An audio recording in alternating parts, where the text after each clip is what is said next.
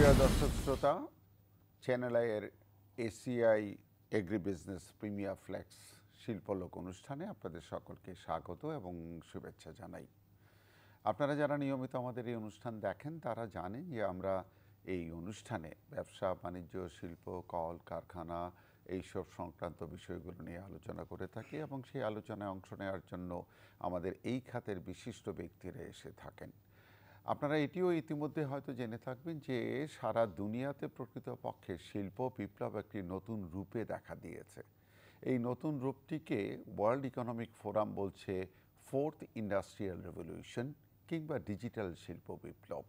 বস্তুতপক্ষে আমরা যারা একটি কৃষিভিত্তিক দেশ থেকে উঠে এসেছি এবং শিল্প বিপ্লবের প্রথম ট্রেন্ডটা মিস করেছি, তাদের জন্য এই ডিজিটাল শিল্প বিপ্লব খুবই গুরুত্বপূর্ণ একটি বিষয়। আমাদের ব্যবসা বাণিজ্য থেকে শুরু করে ব্যক্তিগত জীবন কিংবা শিক্ষা, সরকার সমস্ত কিছুর ক্ষেত্রেই এই প্রভাবটা কিভাবে আমরা মোকাবেলা করব এবং এর সাথে আমরা কেমন করে যুক্ত হব, সেটি একটি বিশাল চ্যালেঞ্জ। এই চ্যালেঞ্জগুলো আমাদের আলোচনার বিষয় এবং এই চ্যালেঞ্জগুলো থেকে আমাদের শিক্ষণীয় এবং করণীয় এই বিষয়গুলো নির্ধারণ করার বিষয় রয়ে গেছে। আজকে আমাদের স্টুডিওতে তিনজন বিশিষ্ট ব্যক্তি উপস্থিত আছেন, তারা স্বনামে পরিচিত। আমি একটু পরিচয় করিয়ে দিতে চাই। আমার একদম ডানে আছেন কাজী রফিকুল আলম, চেয়ারম্যান আহসানিয়া মিশন ও আহসানুল্লাহ বিজ্ঞান ও প্রযুক্তি বিশ্ববিদ্যালয়। স্যার, আপনাকে স্বাগত জানাই আমাদের এই অনুষ্ঠানে। এরপরে আছেন মেজর জেনারেল শেখ মোহাম্মদ মনিরুল ইসলাম, চিফ এক্সটার্নাল কর্পোরেট অ্যাফেয়ার্স বিকাশ, এবং আছেন major general Mohammad Masud Rezwan PSC, মহাপরিচালক department of immigration and passport. আপনাদের তিনজনকে দিয়েই আমি আমাদের এই অনুষ্ঠানটির পুরো আলোচনাটি করতে চাই। স্যার, আপনার কাছ থেকেই আমি আসলে শুরু করতে চাই। আমি যে কথাটা বলেছিলাম যে আমরা আসলে শিল্পযুগের প্রথম স্তরে যখন পৌঁছাই তখনই আমাদের প্রচলিত শিক্ষা ব্যবস্থাগুলো হয়ে থাকে। এখন যখন আমরা আরও নতুন করে ডিজিটাল শিল্প বিপ্লবের কথা বলছি এবং আমাদের মানব সম্পদকে সেই জন্য তৈরি করতে হচ্ছে, এই জায়গাগুলো তো একটা চ্যালেঞ্জিং জায়গা হিসেবে মনে হচ্ছে।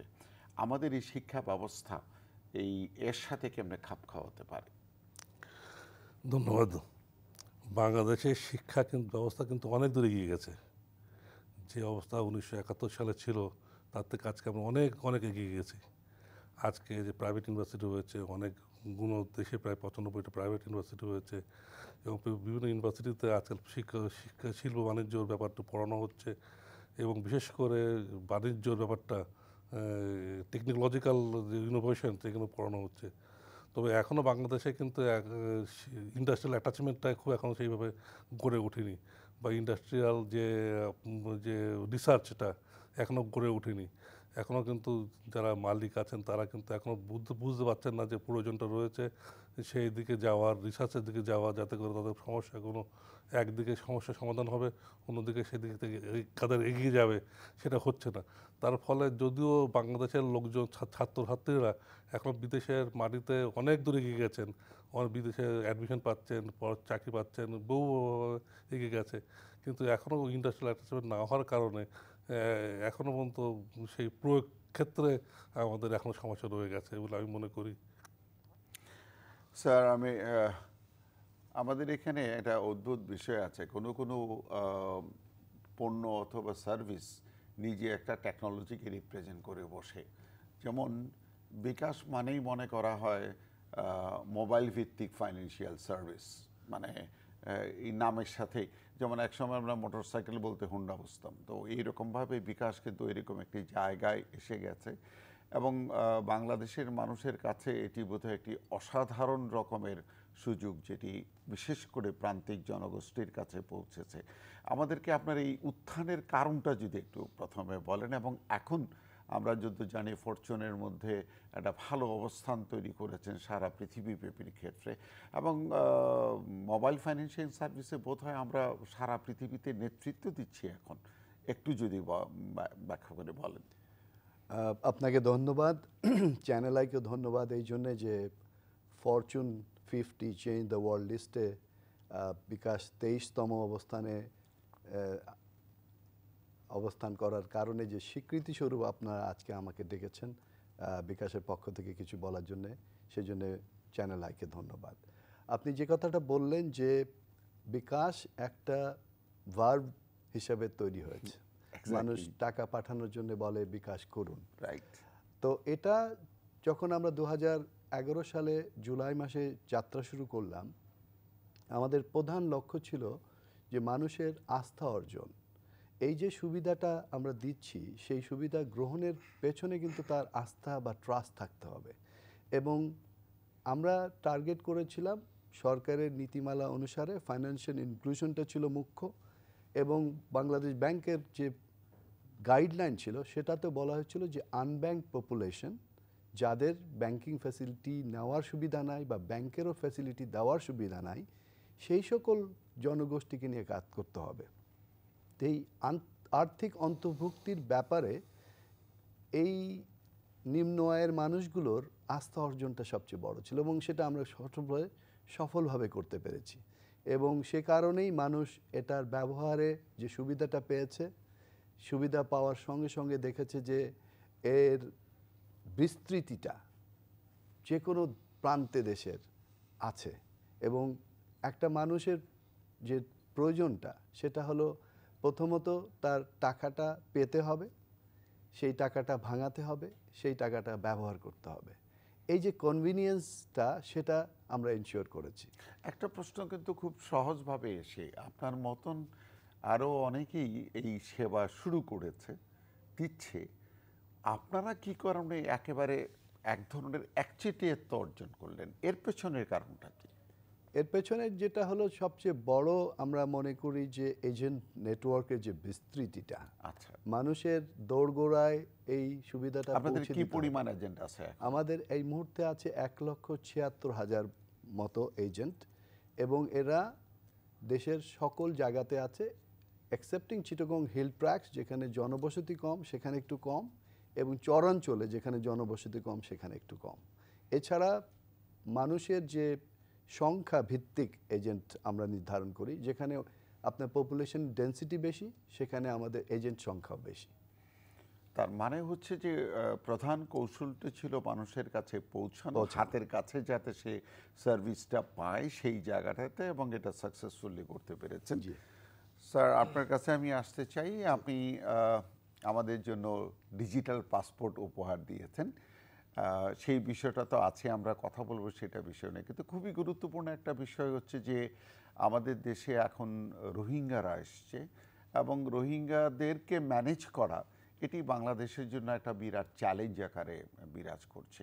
এই রোহিঙ্গা জনগোষ্ঠী সীমান্ত পার হওয়ার পরে যেহেতু তাদের ভাষা, আচার আচরণ এবং কাপড় চোপড় সহ আমাদের চট্টগ্রাম অঞ্চলের সাথে মিলে যায়, এরা যদি কোনো গ্রামে বসে থেকে কি বলে যে আমি চাটগাইয়া, তাহলে আসলে তাদেরকে শনাক্ত করার অন্য কোনো উপায় থাকে না।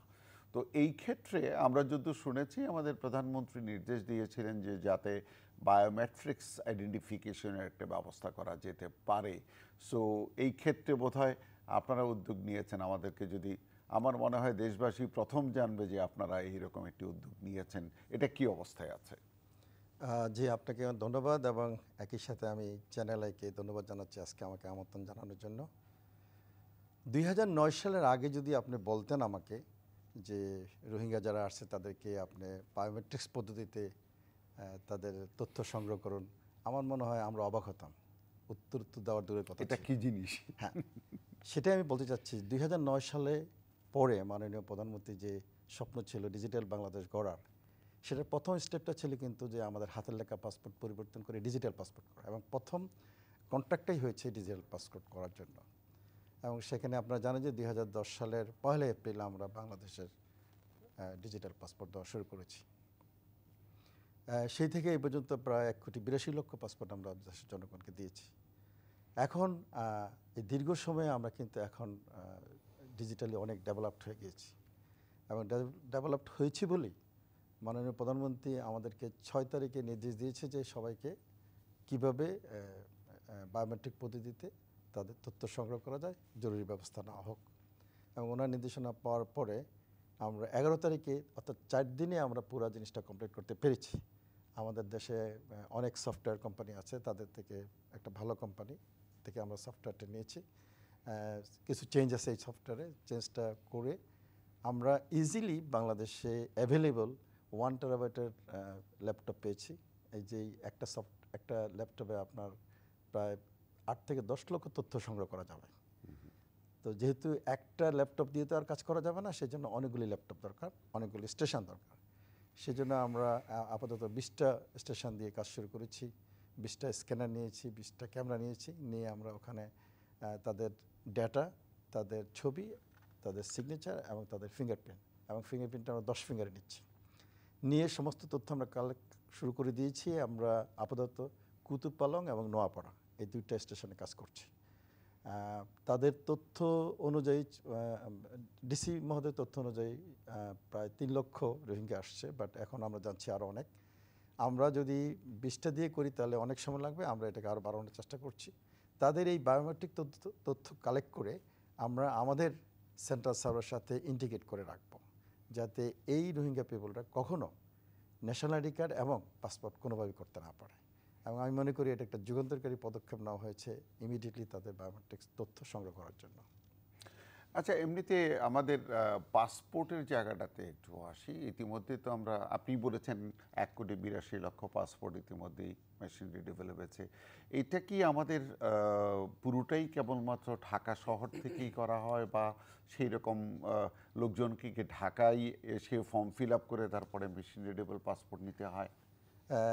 জি, আপনি ভালো প্রশ্ন করেছেন। এখন কিন্তু প্রত্যেকটা ডিস্ট্রিক্টে আমাদের পাসপোর্ট অফিস আছে, অর্থাৎ 64 ডিস্ট্রিক্টে 64 পাসপোর্ট অফিস। তাছাড়াও ঢাকাতে আরও 5টা বেশি এবং চিটাগংয়ে একটা বেশি, অর্থাৎ বাংলাদেশে এখন 70 পাসপোর্ট অফিস বাংলাদেশে আছে। এছাড়া আমাদের 65 কান্ট্রিতে, ফরেন কান্ট্রিতে আমাদের এমবিসিগুলিতে আমাদের কিন্তু পাসপোর্ট অফিস আছে। আমরা ওখানে মেশিন ইনস্টল করেছি, ওনারা ওখান থেকে এবং বাংলাদেশে বিভিন্ন ডিস্ট্রিক্টের তথ্যটা সংগ্রহ করে আমাদের সেন্ট্রাল সার্ভার ঢাকাতে পাঠায়। এখান থেকে আগারগা থেকেই আমরা পাসপোর্টগুলি প্রিন্ট করে আবার বিভিন্ন ডিস্ট্রিক্ট এবং বিদেশে পাঠিয়ে দিই। আর এখন আমরা দেশের ভিতরে যেটা পাঠাচ্ছি পোস্ট অফিসের মাধ্যমে, এবং তারা প্রমিসড যে তারা 3 দিনে যে কোনো ডিস্ট্রিক্টে পৌঁছাবে, এবং তারা পারছে, 3 দিনে পৌঁছাচ্ছে। আপনি জানেন হয়তো পোস্ট অফিসে এখন কিন্তু অন্যান্য কাজ খুব কম, এখন পাসপোর্টের কাজটা খুব ইম্পর্টেন্ট দিয়ে করছে, বিকজ মেইন প্রফিট তারা এখন আমাদের কাছ থেকে পাচ্ছে। আর বিভিন্ন দেশে যে পাঠানো হতো সেটা পাঠানো হতো আপনার ডিপ্লোমেটিক ব্যাগে, সেটা 2 থেকে 2.5 মাস লাগতো, যার জন্য এই বছর 2 এপ্রিল থেকে আমরা শুরু করেছি যে আমরা ফেডারেল এক্সপ্রেসে বেঁধে পাঠাচ্ছি। আমি আপনার সাথে পাসপোর্ট নিয়ে আরেকটু কথাবার্তা বলবো। স্যার, আসানিয়া মিশন তো এটি বাংলাদেশের বিশাল প্রতিষ্ঠান, যে প্রতিষ্ঠান নানা ধরনের কর্মকাণ্ডের সাথে যুক্ত থাকে। আমাদেরকে একটু ধারণা দেন, এবং তারপরে আমি আপনার সাথে আরেকটু কথা বলতে পারবো। কী ধরনের অ্যাক্টিভিটিসগুলোর সাথে আপনারা যুক্ত আছেন এখন? আমাদের মূল কাজ হচ্ছে শিক্ষা। আচ্ছা, জনগণকে শিক্ষা দিই আমরা, যারা নিরক্ষর আছেন বা যারা স্কুলে যেতে পারেন না কি বাচ্চারা। লেভেল থেকে শিক্ষাটা শুরু? এটা হলো প্রাইমারি লেভেল থেকে। প্রাইমারি একেবারে শিক্ষা প্রতিষ্ঠান আছে? শিক্ষা প্রতিষ্ঠান বেশ কয়েকটা আছে, সেটা হলো আমার ইউনিভার্সিটি লেভেলের শিক্ষা প্রতিষ্ঠান আছে, আসল ইউনিভার্সিটি সায়েন্স অ্যান্ড টেকনোলজি, আমাদের ইনস্টিটিউট আছে, পলিটেকনিক ইনস্টিটিউট আছে, কলেজ আছে, তবে এই ধরনের অনেক প্রতিষ্ঠান আছে, এবং টিচার্স ট্রেনিং কলেজ আছে, যেটা বাংলাদেশ ইনোভেটিভ বলবো এই কারণে যে প্রথম বেসরকারি পর্যায়ে প্রথম টিচার্স ট্রেনিং কলেজ আমরা করেছি। এবং আমার 1995 সালে আমরা university of science and technology, Assam university science and technology করেছি। এইভাবে প্রত্যেকটা এগিয়ে যাচ্ছে, এবং দেশে প্রায় প্রতি বছর প্রায় 5 লক্ষ ছেলে মেয়েকে আমরা লেখাপড়া শেখাই। 5 লক্ষ ছেলে মেয়েকে লেখাপড়া শেখাই। একবারে প্রাথমিক স্তর থেকে কিভাবে শুরুটা হয়? আমরা প্রত্যেকে যারা স্কুলে যেতে পারে না তাদেরকে স্কুলটাকে তাদের বাসার কাছে নিয়ে যায়। আচ্ছা, তাদেরকে মনে করেন যে সময় তার সময় দিতে পারে সেই সময় তাদেরকে আমরা স্কুলে পড়াশোনা করাই। টিচার লোকাল কমিউনিটি থেকে টিচার নিয়ে তাদেরকে লেখাপড়া শেখায়, এবং ইনোভেটিভ ওয়েতে আপনার ইনোভেটিভ ওয়েতে আমাদের সেই লেখাপড়া শেখায়, যাতে করে তারা শিখতে পারে, তাদের জ্ঞান চর্চা করতে পারে। তাদেরকে মাল্টিগ্রেড টিচিং লার্নিং প্রচেষ্টাকে মাধ্যমে আমরা শেখাই। তো এই যে আমরা লেখাপড়া শেখাই প্রায় 5 লক্ষ লোককে, প্লাস হার্ড টু রিচ যারা ছাত্ররা আছে তাদেরকে লেখাপড়া শেখাই।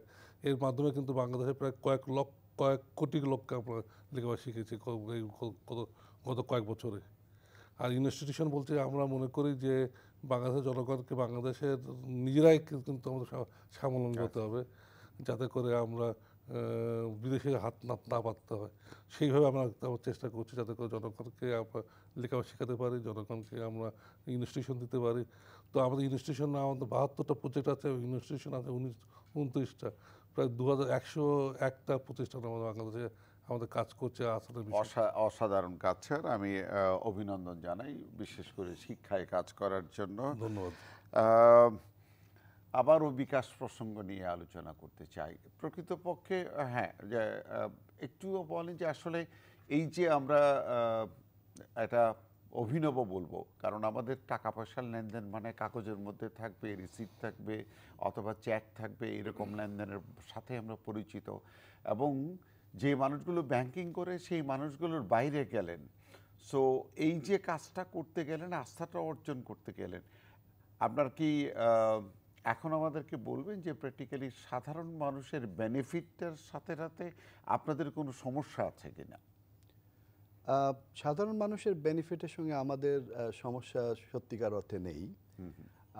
একটা জিনিস যেটা আপনার পূর্বের প্রশ্নের উত্তরে আমার বলা উচিত, সেটা হলো যে ব্যাংকগুলো অনেকগুলো সার্ভিস প্রদান করে মানুষকে, ব্যাংকিং সার্ভিস, এবং তারই একটা অংশ হিসেবে মোবাইল ফাইন্যান্সিয়াল সার্ভিসকে তারা গ্রহণ করেছে।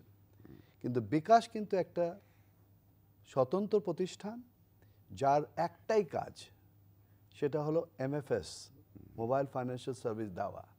এবং আমরা ছোট আকারে শুরু করে আজকে 1200 বিকাশের এমপ্লয়ি একটা ফোকাস কাজ করছে। যেহেতু ফোকাস কাজ করছে, একটাই কাজ করছে, এটার পেছনে যারা ইনভেস্টর, আমি নামগুলো বলি, BRAC bank, money in motion, Bill and Melinda Gates foundation এবং ওয়ার্ল্ড ব্যাংকের আইএফসি।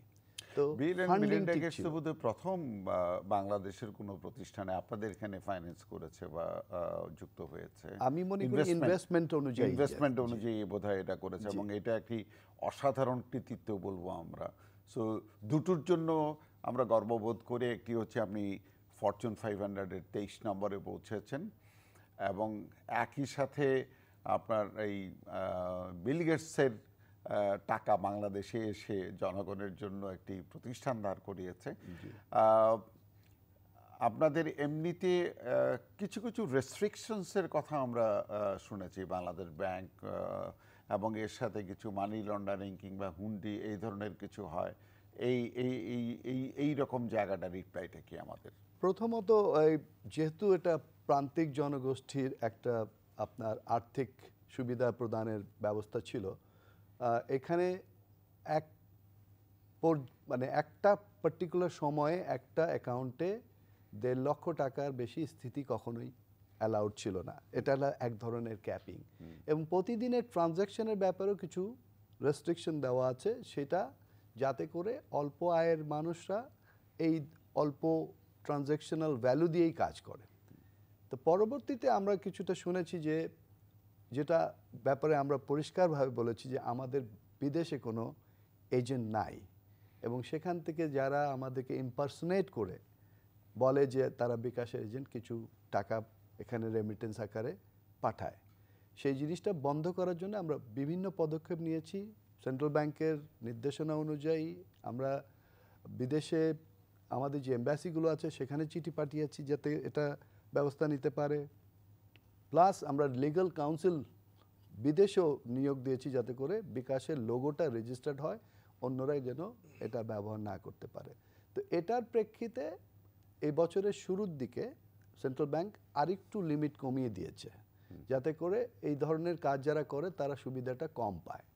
তো তাতে সাধারণ মানুষের কিছুটা অসুবিধা হয়েছে, এটা বাংলাদেশ ব্যাংক রেকগনাইজ করে, এবং আমার মনে হয় পরবর্তীতে কোনো এক সময় এই জিনিসটা সুরাহা চলে আসবে।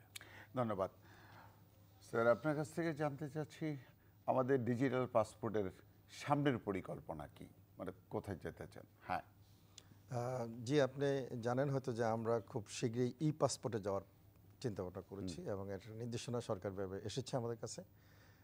ই পাসপোর্ট হলো বর্তমানে এমআরপি পাসপোর্টের সাথে অনেকটা মিল আছে, তবে এমআরপি পাসপোর্টে চিপ নাই, যেটা ই পাসপোর্টে চিপ থাকবে।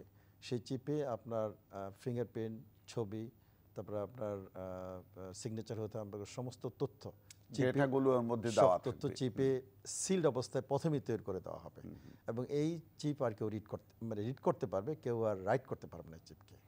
অর্থাৎ চিপে যা তথ্য থাকবে এটা যে কোনো দেশে আপনি যান, আপনার চিপটা রিড করে ওই দেশের ইমিগ্রেশন জানতে পারবে যে আপনি সঠিক ব্যক্তির সামনে দাঁড়িয়েছেন কিনা এবং এই পাসপোর্টটা আপনার কিনা। এটা এখন ওয়ার্ল্ড ওয়াইজ 118টা দেশে অলরেডি ইন্ট্রোডিউস হয়ে গেছে। আমরা খুব শীঘ্রই যাওয়ার চিন্তা ভাবনা করেছি এবং আমরা এটা নিয়ে কাজ কবে করছি। নাগাদ আমরা ওই যুগে যাব? জি, আমরা বাই ডিসেম্বর ইনশাল্লাহ একটা পজিশনে পৌঁছবো কন্ট্রাক্টের ব্যাপারে। কন্ট্রাক্ট হওয়ার পরে হয়তো আরও 6 মাস টাইম দিতে হবে সেই কোম্পানিকে এটা ইমপ্লিমেন্ট করার জন্য। একটি বিষয় খুবই জানার ইচ্ছে, আমরা যেহেতু শিল্প বাণিজ্য বিষয়ক অনুষ্ঠানটি করি, এই যে পাসপোর্ট ডিজিটাইজেশন করার ফলে আমরা আর্থিকভাবে এই অর্থনীতিতে কি ধরনের প্রভাব পড়েছে বলে আপনি মনে করেন? আপনি ভালো প্রশ্ন করেছেন। এখন তো এই পাসপোর্টের উপরে বিভিন্ন দেশের একটা আস্থা এসেছে। সে আস্থা আসার জন্য এমআরপি পাসপোর্ট নিয়ে যে কোনো দেশে কিন্তু মানুষ সহজে যেতে পারছে। আমরা একসময় গলা কাটা পাসপোর্টের দেশ হিসেবে পরিচিত ছিলাম, এটা এখন সম্ভব না। সেই জন্য মূল্যায়নটা অনেক বেড়ে যাওয়াতে আমাদের দেশেরা সহজে জনগণ বিভিন্ন দেশে এমপ্লয়ি হিসেবে যেতে পারছে। তারপরে বিজনেসের জন্য আপনি যদি কোনো অ্যাপ্লাই করেন সহজে ভিসা পাচ্ছে এবং বিভিন্ন দেশে এটার মূল্যায়ন হচ্ছে। সেই জন্য এই এমআরপি পাসপোর্টটা খুব জরুরি ছিল। আপনি যে বাংলাদেশি হিসেবে যাচ্ছেন কিন্তু গ্রহণ করছে আপনাকে জনগণ, একটা গ্রহণযোগ্যতা তৈরি হয়েছে। একই সাথে আপনি আরও জেনে খুশি হবেন যখন ই পাসপোর্ট হবে এটার মূল্যায়ন অনেক উপরে চলে যাবে এবং বিভিন্ন দেশ জানবে যে লোক ই পাসপোর্ট পেয়েছে বাংলাদেশ থেকে, ই পাসপোর্টে 2 নম্বরি করার কোনো সুযোগ নেই এবং চিপ কোনো সন্দেহ হলে চিপ রিড করেও যাবে এবং অদ্যাবধি ই পাসপোর্টকে কোনো দেশে যত ক্রিমিনালি থাকুক না কেন অদ্যাবধি এটাকে ফেক করার কোনো সুযোগ পায় না, এটা সম্ভব না। তো আমরা ই পাসপোর্টে সেই জন্যই যাচ্ছি এবং ই পাসপোর্টে গেলে দেশের ভিতরে যদি আপনি আরেকটা পয়েন্ট আনেন সেটা হলো যে আমরা এখন 5 বছরে পাসপোর্টটা দিচ্ছি, আমরা এটা 10 বছরের প্ল্যান করছি এবং এখন যে অর্থটা নিচ্ছে সেটা হলো 3,000 আর 6,000। আপনার 10 বছর হলে আপনি তো আর 10 বছরের জন্য পাসপোর্টটা পাচ্ছেন, একটা ই পাসপোর্ট পাচ্ছেন, একটা ভালো স্ট্যান্ডার্ড পাসপোর্ট পাচ্ছেন, আরও কিছু ফি তো বাড়ানো হবে। সরকার কিন্তু অর্থনৈতিকভাবে আরও অনেক বেড়ে যাবে অনেক। আচ্ছা স্যার, আপনার কাছ থেকে আমি একটু অলমোস্ট শেষ মন্তব্যটাই শুনতে চাচ্ছি। সেটা হচ্ছে আমরা এই যে আহসানিয়া মিশন দেশে কাজ করছে, বাইরে কি কিছু কাজকর্ম আছে আহসানিয়া মিশনের? আমাদের বাইরে কাজ আছে, আমরা ইউকেতে আমাদের অফিস আছে, ইউএসএতে অফিস আছে এবং আমার পাকিস্তান অফিস করেছিলাম কিন্তু সেখানে বর্তমানে ডিসকন্টিনিউ করা হয়েছে, যাদের সাংগত কারণে করা হয়েছে। তো ইউকে, ইউএসএ এবং অস্ট্রেলিয়াতে 3টে জায়গায় কাজ করছি আমরা। তারপরে আমরা যে কাজটা করছি বর্তমানে আহসানিয়া মিশনের 5টা বড় বড় প্রজেক্ট আছে। Ahsan university science and technology, Ahsania mission cancer general hospital, Ahsania mission children city, এটা পঞ্চগড়ে প্রায় 300 চিলড্রেন সিটি। একটু যদি বলেন এটাতে কি করতে চাচ্ছেন, এটা আমার মনে হয় না আমরা কেউ শুনছি। এইটাই এখানে হ্যাঁ, এটা স্ট্রিট চিলড্রেনকে নিয়ে কাজটা, এটাকে 10টা ভিলেজ হবে, 10টা ভিলেজ নিয়ে নগরী হবে। সেই নগরীতে 10,000 বাচ্চা থাকবে। তাদের প্রথম ভিলেজে আমরা পঞ্চগড় শুরু করেছি, এরকম 10টা ভিলেজ হবে, প্রতি ভিলেজ 1,000 করে বাচ্চা থাকবে এবং তাদেরকে সর্বাঙ্গীন সুযোগ সুবিধা থেকে লেখাপড়া থেকে আরম্ভ করে খেলাধুলা থেকে আরম্ভ করে জাতীয় পর্যায়ে খেলাধুলাতে সুযোগ সৃষ্টি থেকে আরম্ভ করে সমস্ত কিছু তাদের দায়িত্ব আমাদের নিয়েছি। ধন্যবাদ স্যার। বিকাশ, আমাদের সময় খুবই কম, সামনে কি ভাবছে? বিকাশ যে সার্ভিসগুলো দেয় তার মধ্যে আপনি জানেন যে person to person money transfer, cash in cash out, airtime top up এবং আপনার পেমেন্ট। আমরা বাল্ক স্যালারি ডিসবার্সমেন্টও করি। আমরা সোশ্যাল সেফটি নেটওয়ার্কের আওতায় যে বিভিন্ন মন্ত্রণালয় বিভিন্ন অ্যালাউন্স দেয় সেখানে আমাদের ভূমিকার একটা কথা আমরা শুনছি এবং আমরা সেই জন্য প্রস্তুত। ভবিষ্যতে এখন দিচ্ছে, যেমন প্রাইমারি ভিত্তিতে এখন একটি দিচ্ছি এবং অন্যান্য অনেক, এবার শুনেছি বাজেটে অনেক সরকার ভাতা দেবে, মুক্তিযোদ্ধা ভাতা, বিধবা ভাতা, বয়স্ক ভাতা, এই সকল মানুষকে সহজে এই ভাতা পৌঁছে দেওয়ার ব্যাপারটাতে আমরা যে সহযোগিতা করার সুযোগ রয়েছে আমরা সেটাতে কাজ করব। ভবিষ্যতে কোনো ব্যাংক যদি তাদের মাইক্রো ক্রেডিট ডিসবার্সমেন্ট করতে চায় বা কালেক্ট করতে চায়, সেই লাস্ট মাইল সলিউশন হিসেবে বিকাশ ভূমিকা রাখতে পারে। ইভেন আপনার রেমিটেন্সেরও লাস্ট মাইল সলিউশন, ব্যাংকের মধ্যে ব্যাংক ট্রানজ্যাকশন হবে, সেটেলড হবে, ফরেন এক্সচেঞ্জটা ফরেন রিজার্ভে জমা হয়ে যাবে, শুধুমাত্র ভ্যালুটা রেসিপিয়েন্ট যেন সহজে পেতে পারে, সেই লাস্ট মাইল সলিউশনটা দেওয়ার জন্য বিকাশ ভূমিকা অবশ্যই রাখে। অনেক ধন্যবাদ স্যার। প্রকৃতপক্ষে বাংলাদেশের মানুষ ডিজিটাল বাংলাদেশের ধারণার প্রথম সূত্রটাই পেয়েছে মেশিন রিডেবল পাসপোর্ট থেকে। ডিজিটাল কাকে বলে ওর সূত্র ধরে পেয়েছে।